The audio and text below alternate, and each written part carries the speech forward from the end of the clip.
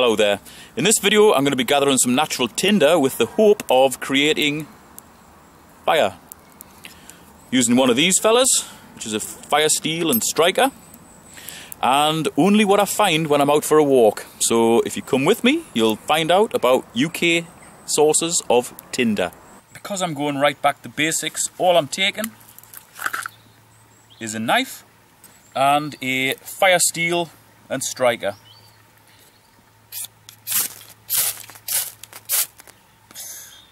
That's it. A knife to cut things and something to light fires with. But this doesn't light fires by itself, you need tinder. And that's where this video comes in, because I'm going to show you where you can find natural tinder in the UK. Let's light some fires. Here we've got some clematis. It does grow wild in some places. Now when these have finished flowering, they leave this. It's the seed heads, like pom-poms. They can be good for fire lighting, so I think we'll take some of that.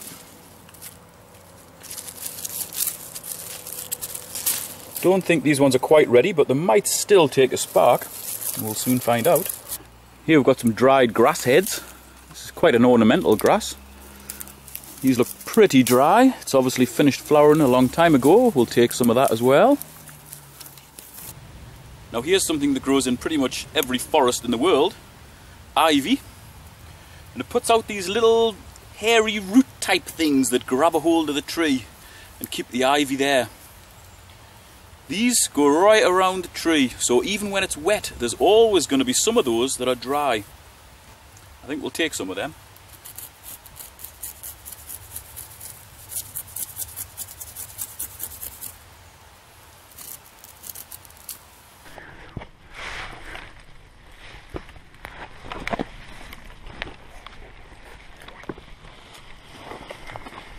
Now this is the most awesome stuff. This is a fungus called devil's toenail fungus or devil's hoof fungus. It has a few different names. I'll put the Latin name on now. And when it first starts to grow, it grows with this kind of caramelly, milky colour with a milky underneath. But as it matures, this hardens and it goes a grey colour. And this is a bushcraft fungus. Here we've got a mature one. And just for scale, it's pretty big. Another one growing underneath there. And when they mature, they go brown underneath and grey on top. If you harvest it when it's mature like that and dry it out, you end up with an exceptionally hard piece of fungus, which is really light. And this does take a spark. It's actually used to carry fire from one place to another. If you poke a little hole in the bottom of here with your knife, drop a spark in there, that will actually smoulder for hours and hours, allowing you to take fire from one place to another. These are excellent. Animals can help as well. I've just spotted this little hole in this tree stump, and there's loads of dry moss in here. Look at that. That's a nice looking beginnings of a nest. I'm going to leave that though, but that just shows you that you can find nice dry stuff in the most unexpected places.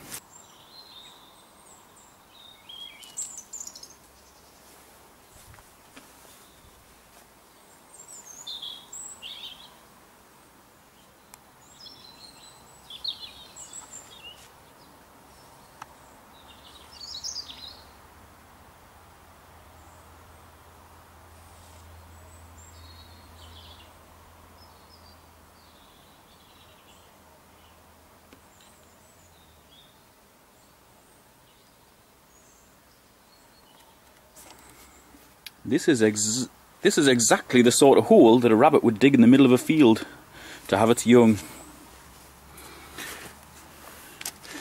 Obviously this is just in a pot outside my house, but there's a full-size rabbit bean going in here.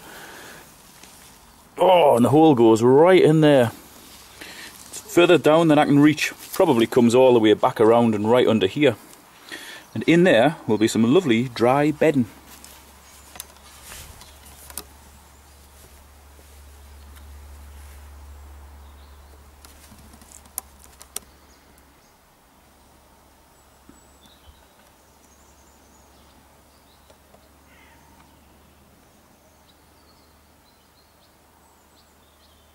And there's the rabbit, just due to come back with a little bit more dry bedding. So if you don't want to collect it, allow nature to collect it for you. Dry grass.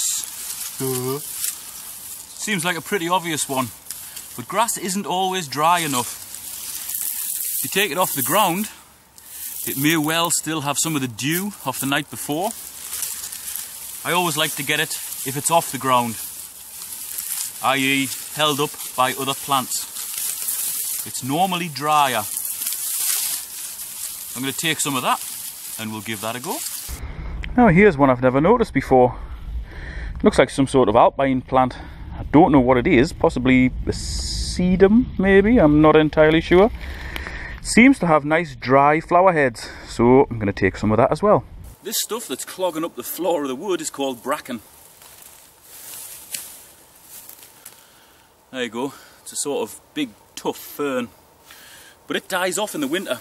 It isn't an evergreen, and when it dies its leaves go quite dry, so these can be used to light fires as well. I've picked this spot because it's got a lot of sun on it, so hopefully these will be dry enough to take a spark. Brambles.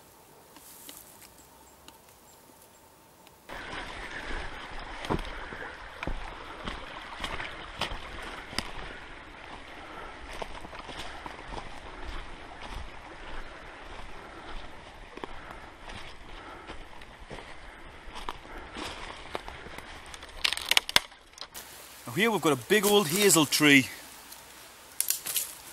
Some of the branches that go up the side are dry. They've hardly got any knots in them, so if you've got a sharp enough knife, these can make good fire sticks. That one isn't quite dry enough. Shouldn't bend like that.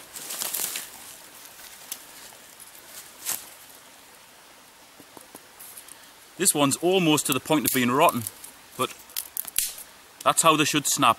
They need to be that dry to take a spark. This one might be a little bit too far gone to be able to cut fire sticks, but I'm going to give it a try. So how do you turn these hazel sticks, which are pretty dry, into usable tinder? Well, it's actually pretty hard, impossible if you haven't got a knife. If you've got a sharp knife, like this one, hold that down in the ground, and with a bit of force you scrape around and round and round and round and round, all the way around, backwards and forwards, working your way up until all of this flares out, a bit like that, all the way up there. Hopefully when you drop a spark on that, because it's so thin and dry, it'll catch a light, but it's very difficult. It's more like a secondary source of fuel, this. It's not really a tinder. You can light fires this way, but it is hard. Best to get nice dry tinder. As soon as it fires, put one of these on. The flame will burn from the tips to the core, and within no time you'll end up with a hot, good, long-lasting flame that you can put bigger things onto. Now, ideally you don't want to cut in too deep. If you cut in deep, it'll make it too thick and then the flame won't be able to get a hold of it. Little ones like that, see, they're very curly, and these ones have a very good chance of catching a spark.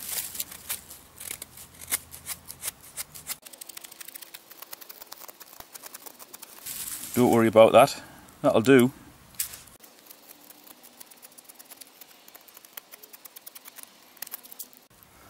There you go. Get plenty of these fellas crammed together, drop a spark in, and hopefully you can use them to light a fire.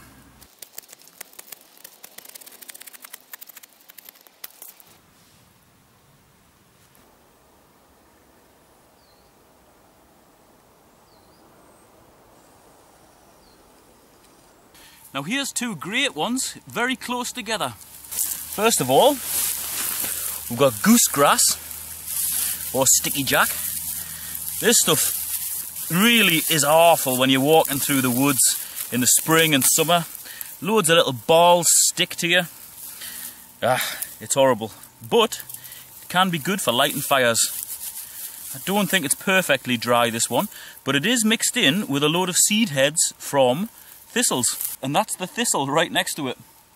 So I'm going to take some of these seed heads from from these very spiky thistles.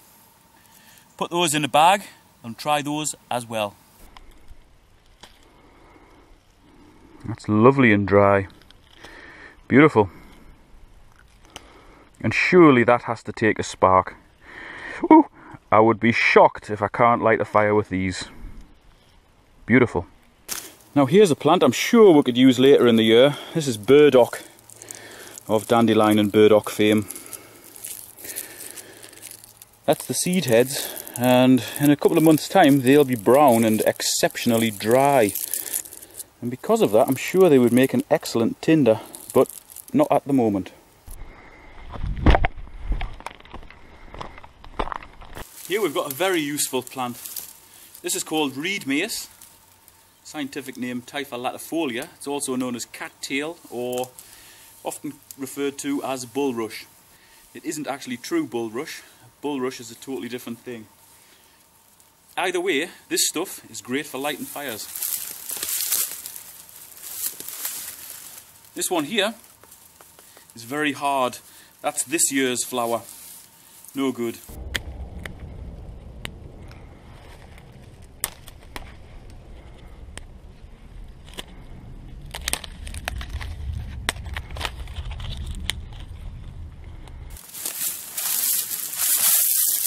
These ones are last year's flower, and they are ready just to take a spark.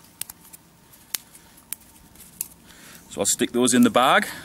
We'll experiment with those in a moment. This is a beautiful plant called teasel. This grows all over the northern hemisphere.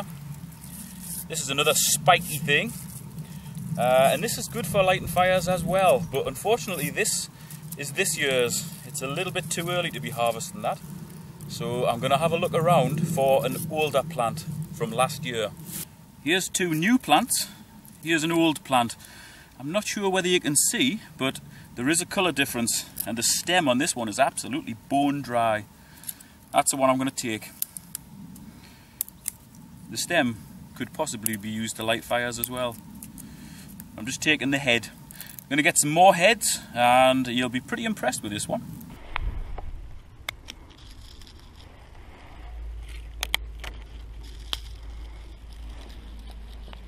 Now these are gorse bushes. They get very distinctive yellow flowers on. These are the remnants of the flowers. These can be very dry, but they're exceptionally prickly. I don't wish to harvest them with bare hands, but they are always another option. This is broom. You tend to find it in the same areas as you do the gorse bushes. Gets these pods on, which you can hear cracking in the summer. Quite often on the ends of these, they die off, which creates lovely dry tinder. Don't think that's fine enough to take a spark itself, but it'll be good as a secondary fuel source. So once you've got the tinder going, drop these fellas on to give a little bit more heat and a little bit longevity to the flame. Now this is a plant that I've never used for fire lighting before. This is docking. Gets those leaves on, gets to about this sort of height, and that's what you use to rub on your nettle stings when you've been stung by a nettle. But the seed heads seem pretty dry. And as I say, I've never used this before, but I am going to harvest this and give it a go. Might not be quite dry enough, but it's something to consider.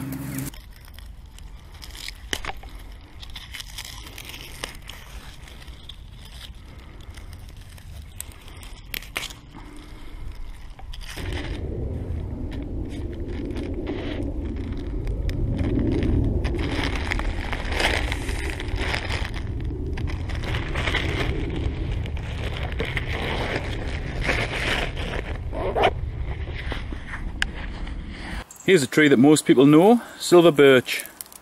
Its bark is excellent for lighting fires. Peel it off and you've got ready-made paper, full of tar and ready to take a spark. There's some good stuff up there. Look at that. Just like paper. I'm going to gather some of that and let you see what that's like.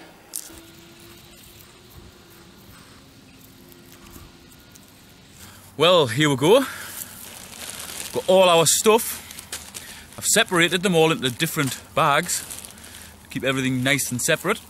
just so I can assess the usefulness of them without them getting contaminated with other things. So now I'm going to give it a go, see if I can light fires with this stuff. But first,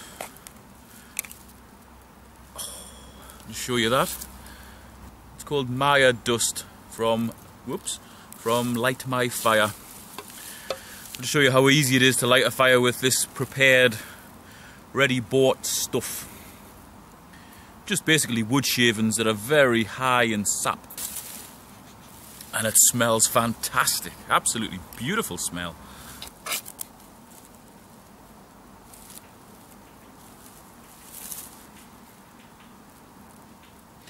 There we go. Got fire out of that already. One strike and it's alight. And now I've just put it out. So, will it be as easy with the things that we gathered on our trip out? I can't remember which order I gathered these things in, so I'm just going to grab them as they come to us. Starting with that one. That one's the Docken seed head. Looks like it might be useful, but we'll see. Seems quite dry.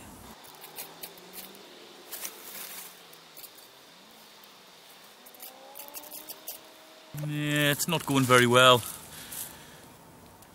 It catches the spark, but it doesn't seem to do anything with it. Try adding a little bit more of the twiggy stuff, see if that makes a difference.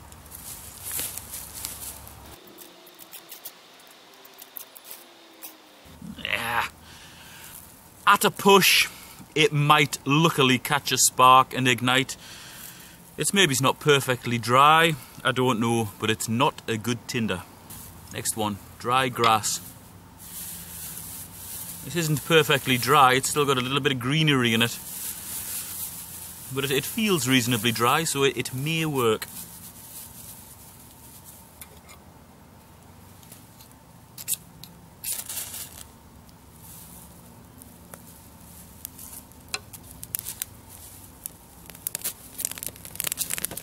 Yeah.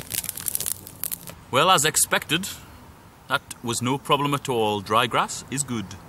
This next one is the grass seed heads from that ornamental grass. I think this was one of the first things that I collected. This feels lovely and dry.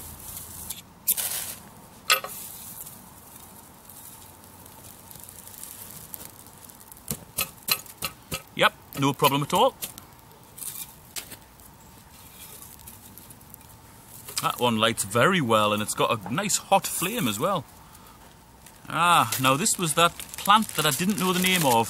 It's a little bit like an alpine plant, but it did have dry seed heads. I really don't know with this one, because I've never lit a fire with anything like this.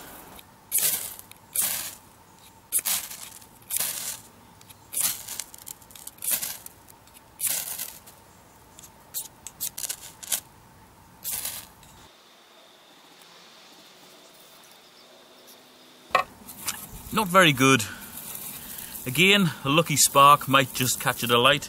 Not necessarily good for catching a spark, but as soon as you get something else going, you could put this straight on top and this would really go. So that one in the meh pile. Now these ones are the clematis seed heads. I'm not sure how dry these are, but they're lovely and fluffy. I would expect these to catch a spark.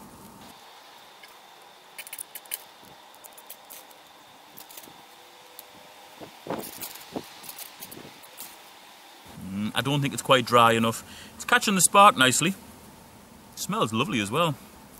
But it's just not igniting. Try making it very fluffy. See if that makes a difference.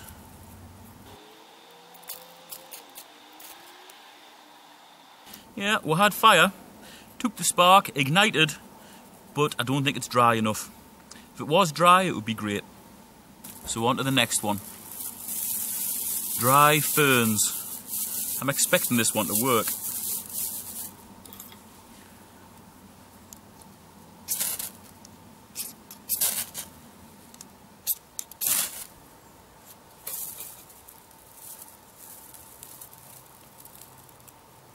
Yes, lovely and dry. Took the spark, no problem. And that's a hot flame. This next one was those little root things that allow the ivy to climb up trees. They feel nice and dry, and there's quite a nice dust there. So I'll try igniting the dust.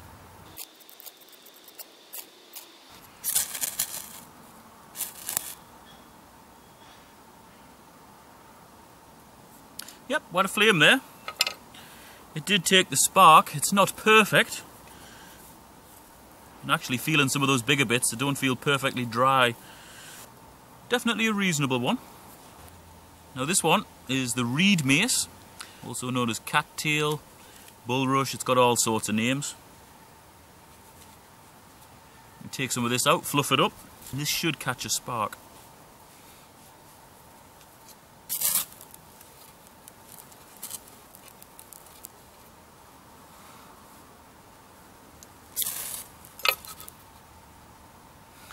It's a really awkward one to light this. It may work well in conjunction with something else because it's so fine that fire just races around the outside of it and it never really builds up much heat.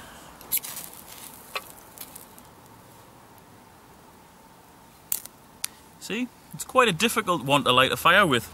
Although it does catch a spark and it ignites straight away, it really just burns around the outside and there's nothing here to really hold a flame to generate any sort of heat. That said, if this is used in conjunction with something else, this will certainly take the spark.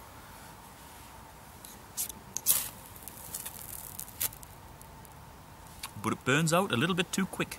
We'll get a few little dry sticks and leaves. Drop a spark on there, catch the flame, chuck those on and see if that generates the fire.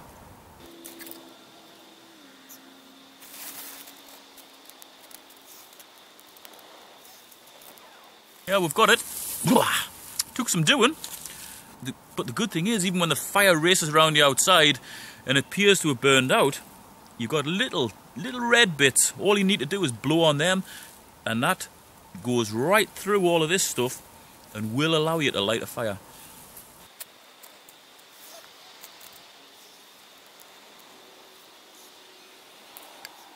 Yep, that's not bad.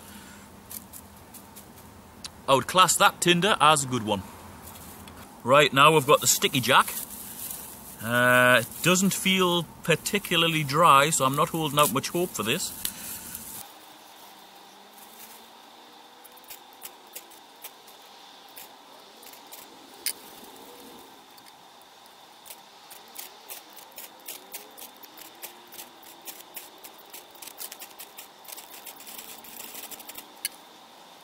It's not dry enough.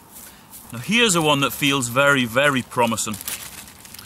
This is the thistlehead, dry thistlehead. And I didn't just take the fluffy seeds, I actually took the heads as well. I think this is going to be a good one.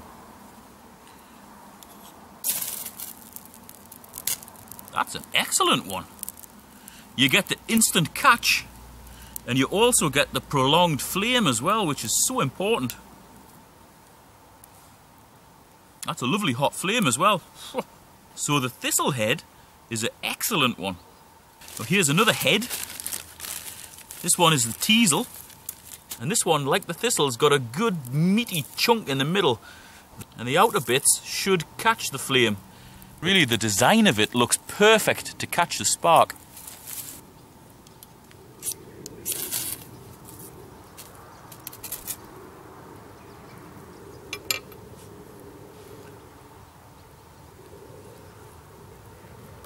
Don't think that's quite as good as the thistle. The flame didn't really get inside of here like it did with the thistle. Now I'm going to give it another go. I'm going to use this one to catch the flame, and then hopefully broken up ones to hold the flame.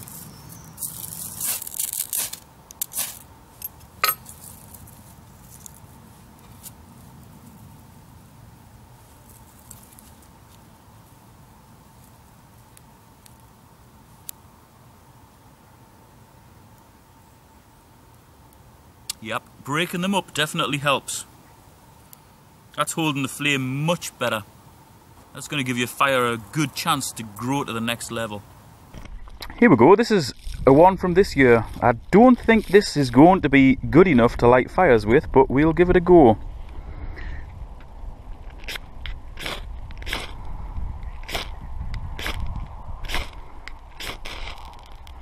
Wow. And there's a little bit of heat coming off that as well. Very impressed. So teasel heads, excellent. This is the one that every man and his dog knows. Birch bark. This burns with a lovely hot flame.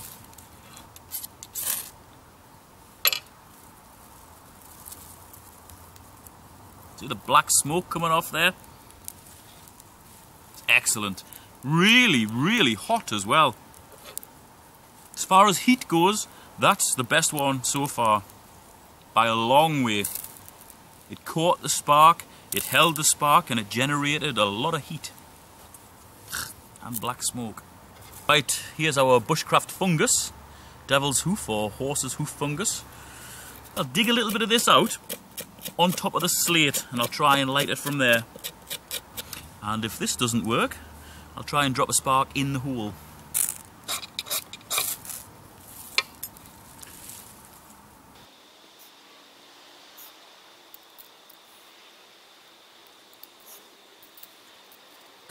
Well, it caught the spark, it held a little ember, and by blowing on it I can get a flame. You mix this with other tinder and you've got something here that's not going to go out in a hurry. It burns like a wick.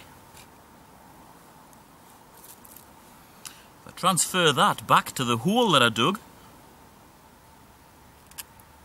and give it a blow, this will catch a light, but it'll smoulder.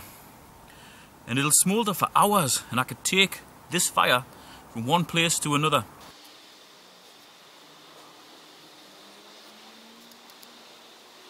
Yeah, that's quite nicely alight in there.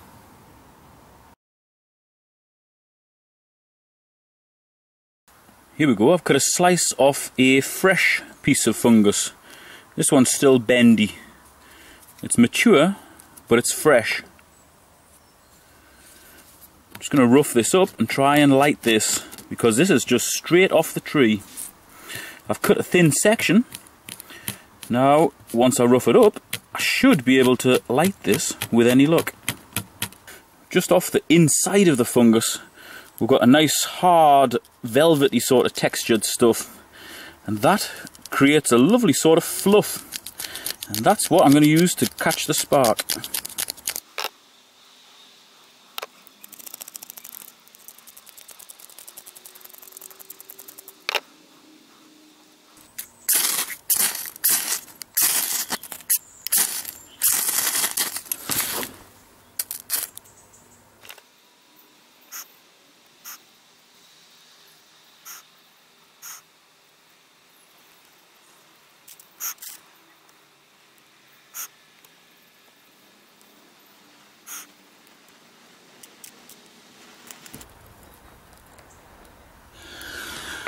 Oh, there you go.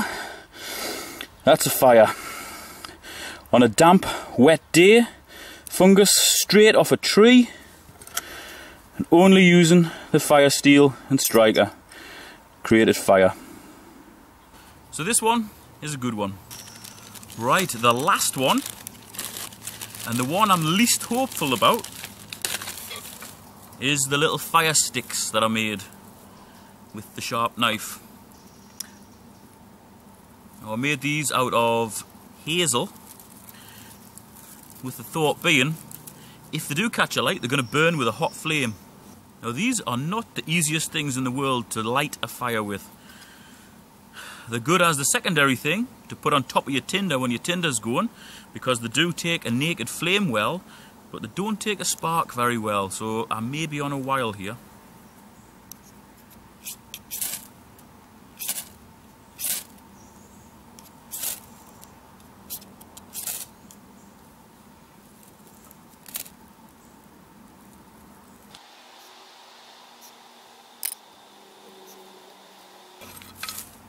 Well, that went better than I could possibly imagine.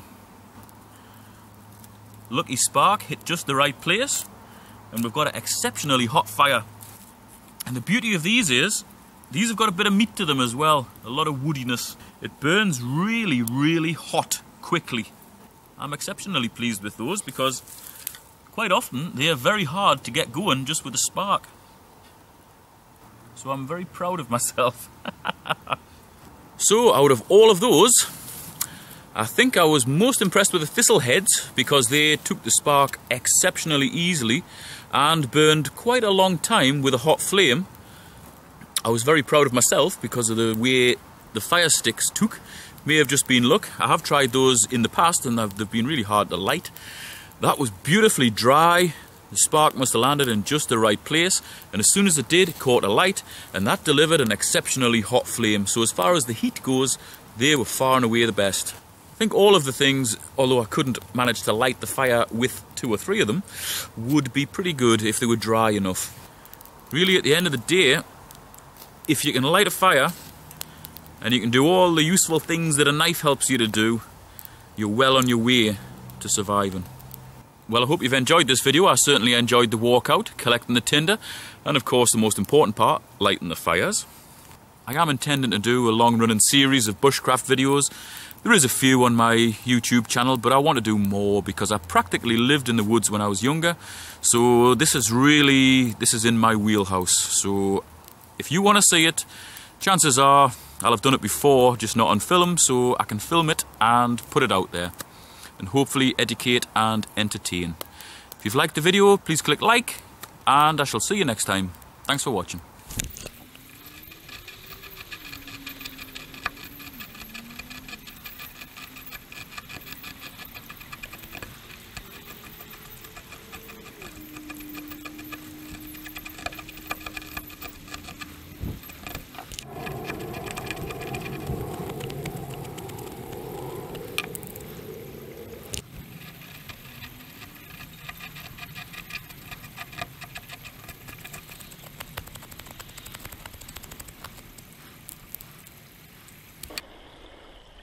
That's exactly what you're looking for.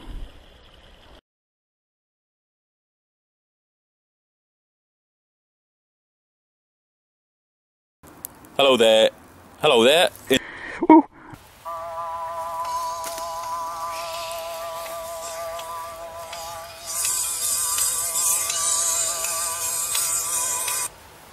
Hello. Seed heads from the... Oh yeah. Hello there. Here I am in Upper Palestine.